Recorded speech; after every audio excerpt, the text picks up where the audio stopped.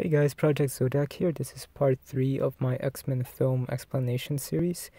We're continuing explaining the retcons and continuities and inconsistencies of the X-Men film series and how they're not problematic, how they're not continuity errors, how they're not retcons, how they're not inconsistencies, how they're not contradictions, how they all actually work and tie into the series.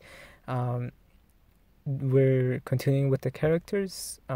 This is now part 3. Before I start, I do have to really state a disclaimer that all of these videos will have spoilers for every single X-Men movie, every single one of them, including Dark Phoenix. So we're going to be talking about Mystique first. So Mystique is showing indifference to Professor Xavier in the original films, but in the prequel films we see she cares for him. So lots of people feel like that's a continuity error or an inconsistency or a contradiction, because again the prequel films were released after the original films. So why did they do that? Well, after years of being how she is, killing Trask and changing and being part of the Brotherhood, she doesn't really care for who she kills or not. I mean, she even tried to manipulate Beast a lot of the times in the prequel films, so we can assume that she doesn't want to do anything with Professor in the original, like, 3 X-Men movies, but that she does remember a lot about her past and her past with him and their relationship. It's just that she doesn't really care too much about that. And even in 1973, when Professor Xavier is trying to reach her, we can see that she just doesn't care about her relationship with him too much. She cares, but not how she used to, and she's more like, I just want to do what I want to do, and you get in my way kind of way. So that's why she behaves that way in the X-Men 1, 2, and 3 original trilogy. The second one is that lots of people say that Mystique says in X-Men 1 that people like the Senator are why she hated going to school as a child, but she lived a pampered life with Charles in the mansion. So that doesn't make sense for some people, but really, she wasn't born in that house. She's not his blood sister. She wasn't adopted when she was a baby, so she didn't grow up there as a baby. She still had a childhood before she, started to live with Charles and his family. She didn't meet him until she was like 8 or 9, or around that age frame. So we can clearly see that she ran away, and she had a life before that. So she could just be telling the Senator at that time, before she started living her life with Professor Xavier, she hated going to school because people of how the Senator thinks. But even if that wasn't the case, let's say she just didn't go to school very much, or maybe she was homeschooled as a child before she moved in with the professor, obviously the professor would have still, at least, like, his family would have made her go to school or be homeschooled. Either way, she would still be in school, either in a private, public, or homeschool. So she could still meet, different kids if she went to like a school outside of being homeschooled, or if she was homeschooled, her teachers, all of these people. We know that clearly she had to go through school living her life with them. So that still stays true. These people that she met, they're sort of like the Senator was, and she hated it. But it wasn't as bad for her because she had Charles there with her, guiding her through all of those things. So I don't really understand why some people do think that that's a continuity error or a contradiction. But that's about it for Mystique. Let's head on to Sabretooth. So in the original X-Men movies, we see that Sabretooth and Wolverine are in the movie, but they don't know each other. Except Sabretooth didn't lose his memories in X-Men Origins, so how come he does not remember Wolverine at all? right, he didn't lose his memory in X-Men Origins, but remember, 15 years has passed from 1979 when they last saw each other. That's 15 years between the end of X-Men Origins Wolverine and the beginning of X-Men 1. We also know that Sabretooth wanted to go through experiments to put adamantium in him or to modify him, make him stronger. Um, so we can assume that in those 15 years that have passed, he does go through a few experiments, and that's what changes his appearance and makes him lose his memories. We see that similar with Lady Deathstrike. Um, she is being brain controlled, mind controlled by Stryker in it, but as her, the serum that he uses on her starts to fade off, she starts looking at herself and start thinking like, what is going on? Like, what is up with my fingers? Like, why do they feel heavy? Why, like all of these things. So we can assume that somehow, some way, through an experiment, Sabretooth ended up losing his memories, but maybe not entirely because he does still get Wolverine's dog tags, and he looks at it. I don't think it was as a trophy kind of thing. I think it was him in the back of his mind, the back of his consciousness, just something thinking like something about this is really familiar. What I need to figure out what this is, but not without like really asking too much kind of thing. So I think he does sort of feel like he understands something about Wolverine that he isn't sure about, like that he's not recalling. So I think that's why he actually does take that dog tag. Moving on to the second one. So what happened to Sabretooth in the new timeline? Did Wolverine and Sabretooth meet each other again?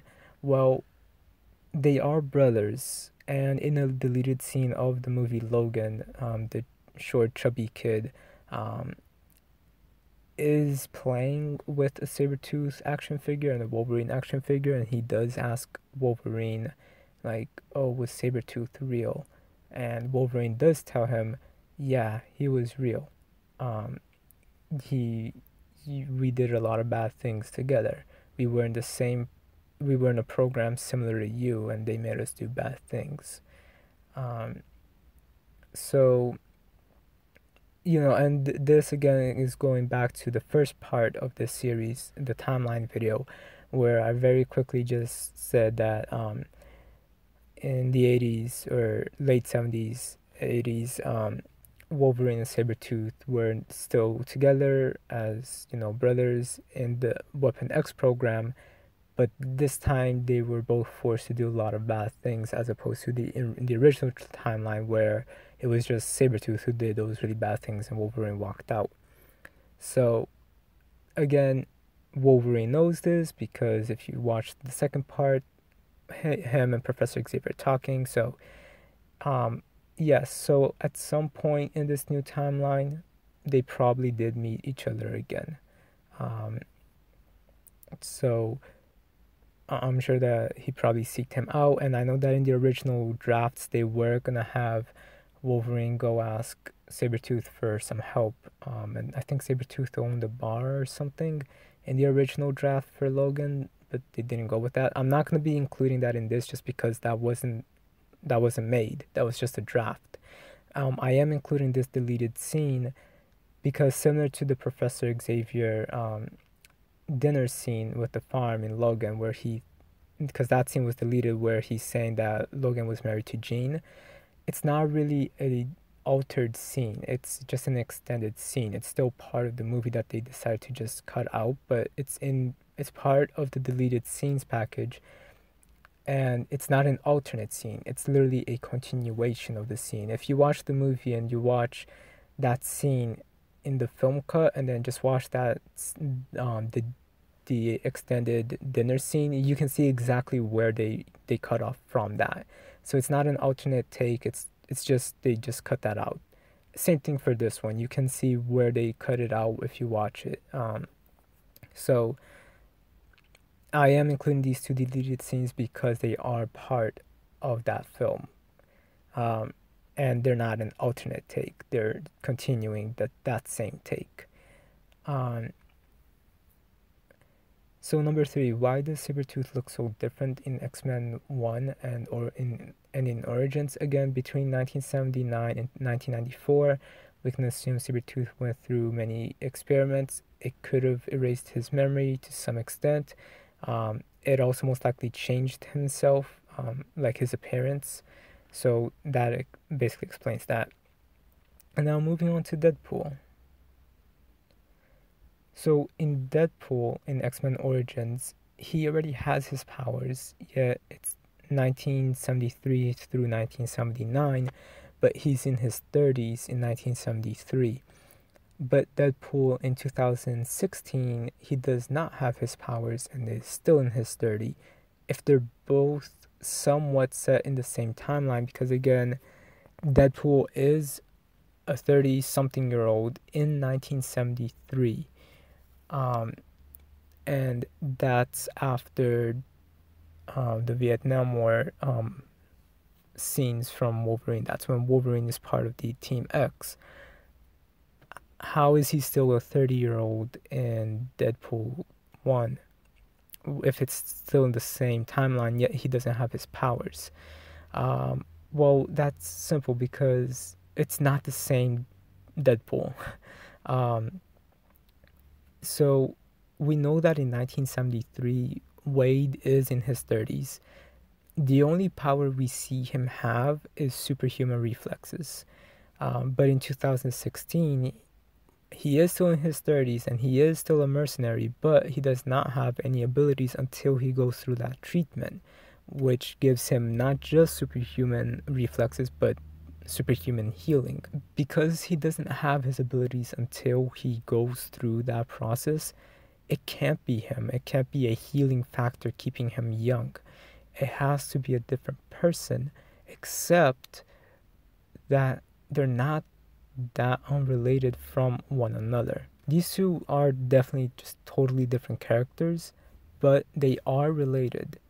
Deadpool from 2016 could technically actually be Deadpool from 1973 and 1979's son, because in Deadpool 2, Deadpool tells Vanessa that his dad walked out on him when he was young, and he could be named after his father, which would also explain why the two look alike and share the same name. So basically, that all lines up in a way because Wade from 1973 is a mercenary traveling the world doing all of these things. If he has a kid between 1975, 1979 in the new timeline, because again the Deadpool films are set in the new timeline, then he probably left and never came back. Maybe he died. And Deadpool in Deadpool 2 does tell Vanessa this, that his dad walked out on him when he was a kid. He wasn't joking in that scene because he kept telling Vanessa, I really just don't want to, I want to be there for my son because my dad wasn't there for me, because they're planning to have a baby in Deadpool 2. So, you know, it's very possible that Deadpool in X-Men Origins is Wade's father and that they both have the same name. So, moving on to Storm. Storm's accents throughout the films keep changing.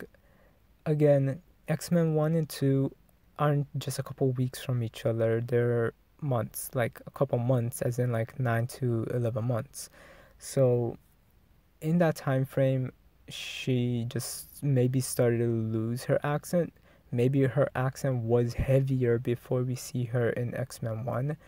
And as you know, these months keep passing by, and then it turns into a couple years. She just starts to lose her accent. So that would explain why her accent does change canonically in the movies, but we do know it was just the actress not wanting to do the accent anymore.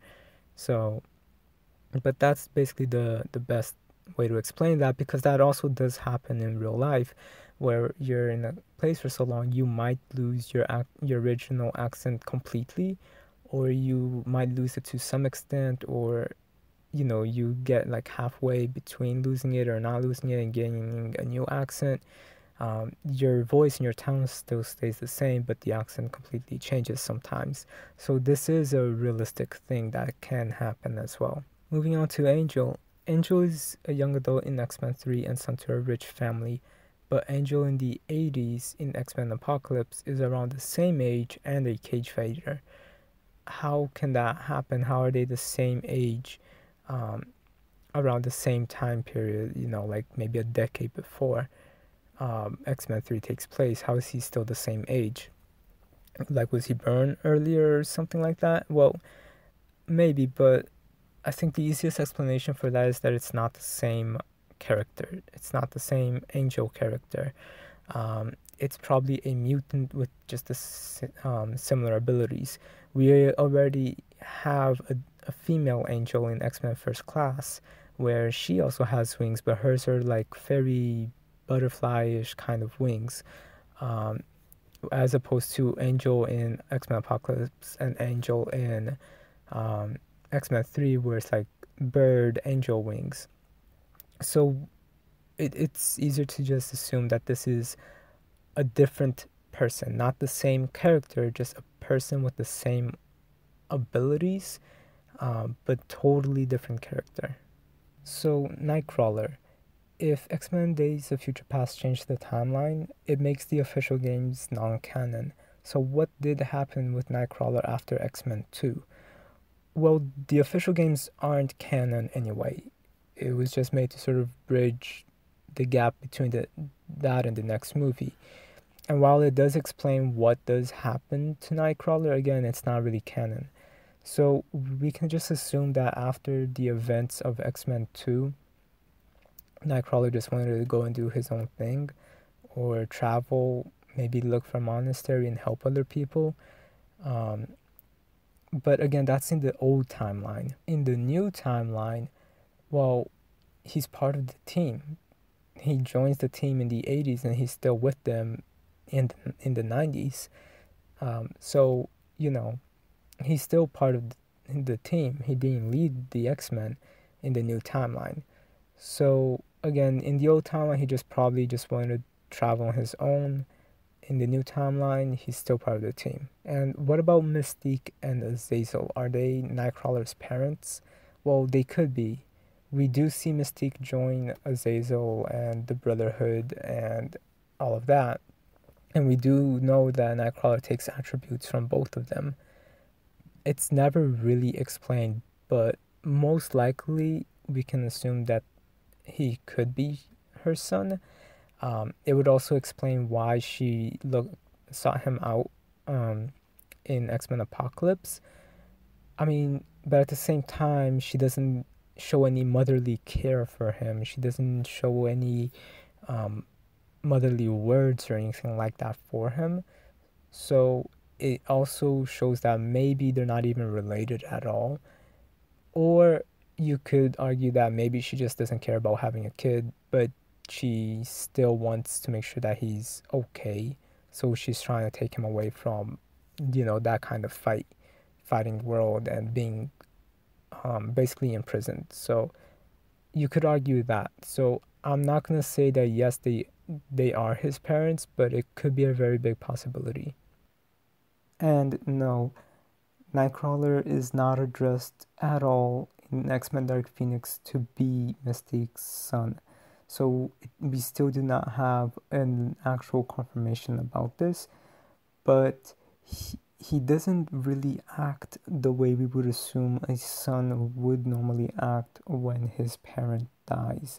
So we can assume that if he is their son, he doesn't know, or that he just isn't their son and he just isn't related to them at all. Now moving on to Emma Frost. I love this one as well. Emma Frost is a teenager or a young adult in 1979 in X-Men Origins, but she's a full adult in the 60s during X-Men First Class. How does that work at all? Well, just like with Angel, we know that some people have similar abilities. Emma from the 1960s is not the same Emma from 1979. They share both the first name and very similar powers, but they're not the same people. Emma Frost is from the 60s, and other than her diamond skin, she also has telepathy. The Emma from 1979, she's Kayla's younger sister, and due to the last name, we know that this Emma is called Emma Silverfox. This Emma does not show any sign of telepathy at all, and we only see her use her diamond skin. So again, same first name, similar abilities, but not the same character at all. Trask. Trask's skin color and height is totally different in X-Men Days of Future Past compared to how it is in X-Men 3. So this has to be a really big contradiction, right? Except it's not. Boulevard Trask in 1973 is not the same as in X-Men 3. Boulevard Trask dies in 1973 in the original timeline. The Trask we see in X-Men 3 only shares the same last name. We're never given an official first name from him. And trust me, I looked up at the IMDb page, I looked up on the X-Men Wiki, I looked up on Wikipedia, I looked everywhere. Even on the credits for X-Men 3, all we get for this Trask is Senator Trask. So again, they're two different people. They just share the same last name, but they're not the same Trask. Jubilee. Well, Jubilee is a teenager young adult in the original trilogy, yet she's the same age in the 80s as Scott and Jean and Nightcrawler are during the 80s. So how is she that, like a teenager or almost a young adult in the 80s, but in the 90s, she's, in the original timeline, she's that same age, that's a decade difference. Well, so this one's a little bit more tricky, but it is easy enough to understand. If she's around 15 or 16 in X-Men 1, which takes place in 1994, then that means she would have been born between 1978 and 1979 in the original timeline. That would make her between 4 and 5 years old in 1983 in the original timeline. But, if she was somehow born earlier in the new timeline because of the events that Wolverine changed, starting from 1973, so let's say she was born in 1973 or 1974 in the new timeline, she would still only be around 10 years old by 1983, but she's clearly not 10 years old. She's anywhere between 16 to 18 years old in 1983 in the new timeline. So that means that the Jubilee in the new timeline might not really be Jubilee from the original trilogy. This could be her mother, who in the original timeline could have ended up being a teen mom, or it could just be an older sister. Beast. So we see Beast as a human in X-Men 2 and as a beast in X-Men 3. And when he goes to meet Leech in X-Men 3, he sees his hand for the first time in what seems like forever, and he's astonished and amazed by Leech's gift. So why did he act like he hasn't seen his skin in such a long time when he has a serum? That serum that he created in the 60s. Well, again, X-Men 2 and X-Men 3 take place a year or two from each other. Between then, Beast probably stopped using his serum entirely. Also, his serum was made to alter just appearances, not abilities, but we do see that it does stop the ability, but the serum does wear off, and the person has to take it again. They thought that Leech's power fully removes the abilities, but we see that it's a similar case to Beast's serum, where it does wear off eventually and the powers to return.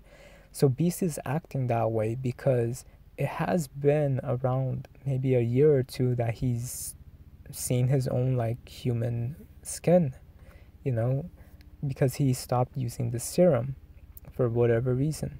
And again, he also acts like that because everybody is thinking that Leech's powers are indefinite, that that this cure will stay forever, but it does wear off as well, and they would need to take it again.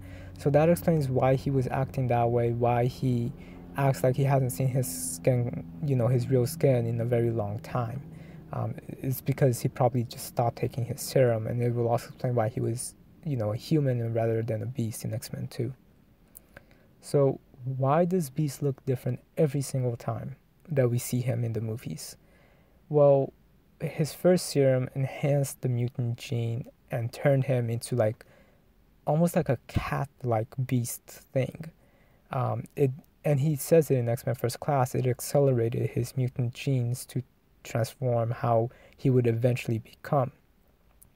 Maybe in decades, or maybe, that's the max reach of his mutation or something like that. Somehow, someway, that's a form that he would have reached anyway throughout time. So he probably altered his serum to make it more stable, so it makes him still have his abilities but not become a full beast appearance, like a full animal like appearance, just still with the human face but still with the blue fur. Maybe that was as much as his serum could allow him um, to restabilize, so he isn't able to revert back to being just a full human without a serum. And this serum now makes his default appearance that way. It's like between a human and a beast, because he was able to stabilize his mutation a little bit, but not enough to just make him full human again without continuously taking the serum like he does, because he does explain this in X-Men Days of Future Past. How can Beast change by will now? He couldn't before in X-Men Dark Phoenix. Well, he can't change by will at all. He stated in the other films that his appearance is now controlled by his emotions due to the amount of the serum he takes. He's able to control his emotions at any time to force an appearance change. But his normal default form is still the beast form, not the human form. So we even see him change his appearance at will during Days of Future Past a couple of times. So that's how he's actually able to just turn into beast at will. And yeah, sorry. Moving on. Quicksilver. So this is the only one for Quicksilver. So Quicksilver never really tells Magneto he's his son.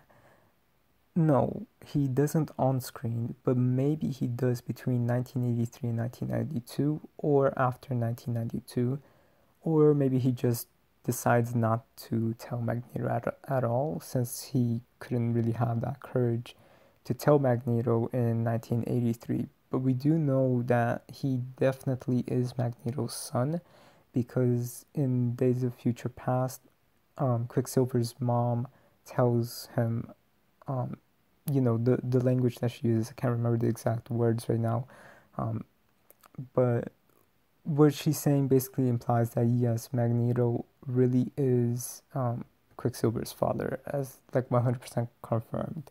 So we don't know if Magneto knows or if he will ever know, but we as the audience, we do know that Quicksilver is 100% confirmed to be Magneto's son in the X-Men film universe. So that's it for this video. It was a little bit longer than the other ones, I think, so I'm sorry about that. But I hope you guys enjoyed it. We're gonna continue with the retcons and continuity errors in part 4, and that's gonna finish up the characters, and it's gonna also talk about the world retcons and continuity errors. So I hope you guys stay tuned for that. Rate, comment, subscribe, and thank you guys so much.